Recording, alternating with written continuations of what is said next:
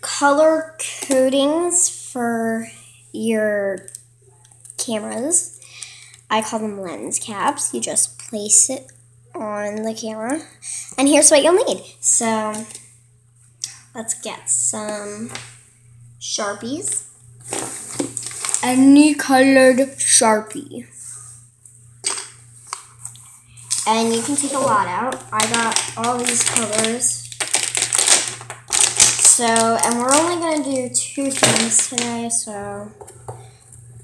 Oh yeah, and you need transparent tape. I want to peel out some tape and make sure your surface is dry. All the way dry. Then you place your tape on the surface, and it's going to have that white touch, and you want to press really hard, like so that there's no air bubbles. So rub them out. And here's something I learned. You take this, put it down like that. It's this spiky part where the tape comes out, and you just rub.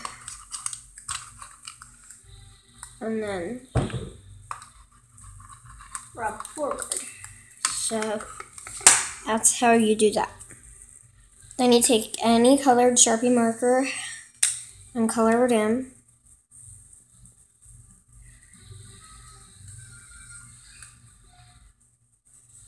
Then you wait 2 minutes for it to dry. So I'm going to switch this with another orange I did. This orange is already dry, and as you can see, it's all smooth, and you can rub your finger without it coming up. You want it to do that.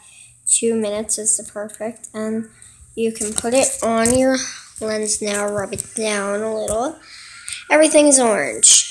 Now everything's back to the regular color. More things, so take another piece of tape, scrub it out,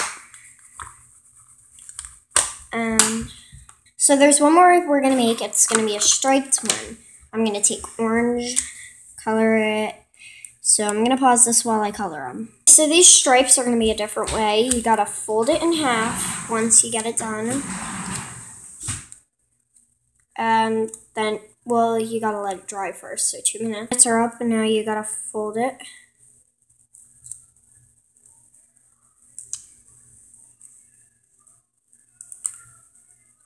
And you don't want it to bubble out in the back. So now it's going to look like that when you put it on. It's going to be one color. You want it to be all the colors. So, see, mine's a little messed up, but if you want it to be like 2 different colors, that's going to be hard to do, isn't it? So you got to pick and break about that much off. Take a piece of tape about that small, and then place this toothpick piece about right here. Wrap it a little at the top, but let the bottom go. You want to kind of bend it like this.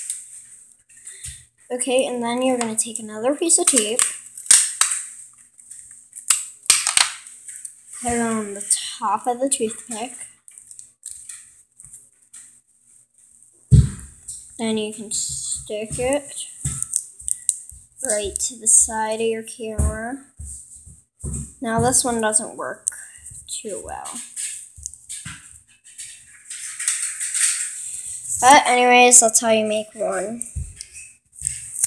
So, have a nice day. Comment other things I should do, and markers! Wait, I gotta do that again.